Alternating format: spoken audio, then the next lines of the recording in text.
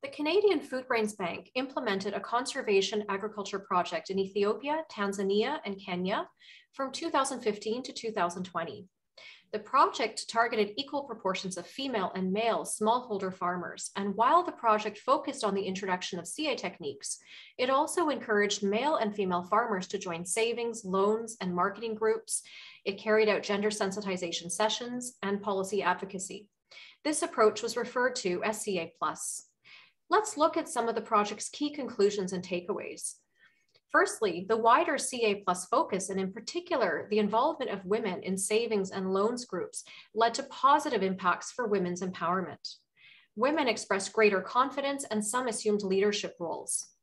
Secondly, it was possible to assess the project's impacts on gender equality because the data collection and analysis were disaggregated by sex, age, and marital status. The project found significant differences between the experiences and outcomes for female heads and married women. For instance, female heads had less access to land and inputs, while married women had less ability to make decisions about agriculture and finances. Thirdly, it's critical to understand local ideas and conceptions of empowerment and gender equality. For instance, married women spoke about being able to carry out decision-making jointly with their husbands as a form of empowerment. Fourth, CA programs should and can encourage men to assume roles and responsibilities for household nutrition and food security. Fifth, there's a need to advocate for gender equality with community leaders and governmental actors in concert with CA+ introduction. Sixth, the project's evaluation revealed the importance of having concrete strategies and approaches to increase the participation, leadership, and agency of female heads and married women.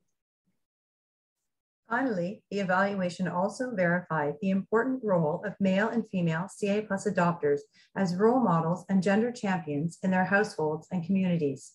Interviews with female CA+ adopters revealed how they were able to overcome barriers and tackle gender norms at a community level, while interviews with male CA adopters revealed some changes in gender norms. Importantly, the interviews highlighted opportunities and best practices for future CA programming. For more information on this project, please visit foodgrainsbank.ca.